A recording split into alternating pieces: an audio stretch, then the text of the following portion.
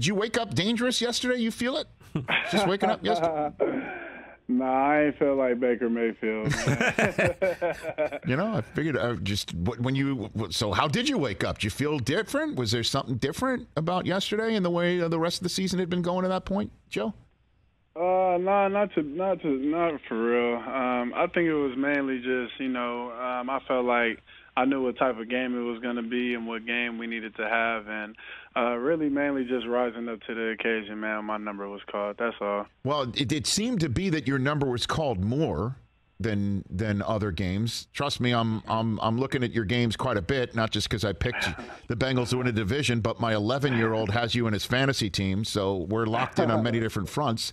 Joe, was your number called more yesterday than usual this year? Oh yeah, most definitely. And part of that is because we have three great receivers in our offense, and also you got a guy that you all know in Joe Burrow. So that's pretty much how the season has been shaping up. But yesterday was a day for me and the offensive line to get down and dirty in them trenches and be physical and finish everything, and that's what we did. What message does that send when you're down and dirty in the trenches and getting physical in your mind, Joe?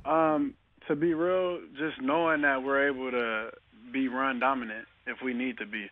And by us having a balanced attack yesterday, I felt like that opened up the offense a lot more than we even thought it would be. But I felt like we did everything that was asked of us, and we executed, which is the name of the game. Is it? I've been trying to read up as much as I can, being a lead pipe wielding professional. Did I read that you called a players only meeting with the offensive line to discuss the running game?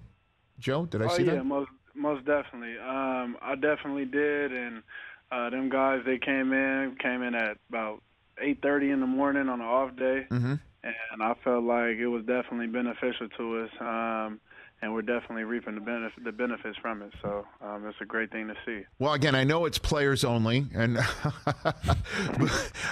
that's my setup to ask you, why did you feel compelled to call such a meeting, if you don't mind sharing? Just because I felt like it was, within our best interest, and really just getting to know these guys, because we have 4 new guys on the front.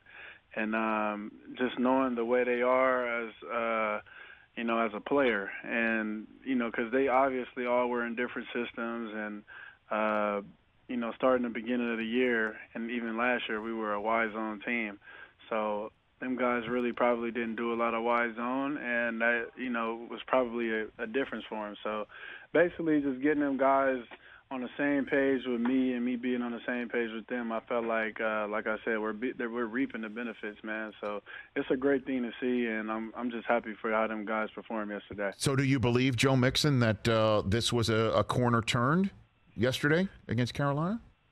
One thing that I believe is it definitely was a start. I could definitely say it was a start, and I know for one thing that Zach knows he always has that in his back pocket if that's what he wants. Or in his front, whatever he want to do. Joe Mixon here on the Rich Eisen Show. Have you ever had a 5-touchdown game before? Yeah, I got asked this question a few times. Okay. I had a few in, Pee Wee football, and a few in high school football, and I also had a performance like this in college, man. So to have one on the game's top of the top league, man, it's definitely truly a blessing. When did you know you had 5? Did you know it at the time? Were you counting in your head? Did you know it? When I got the fourth one, that's when I started counting. Like, okay, I got 4 touchdowns. I'm like, oh yeah, I'm trying to go get 7.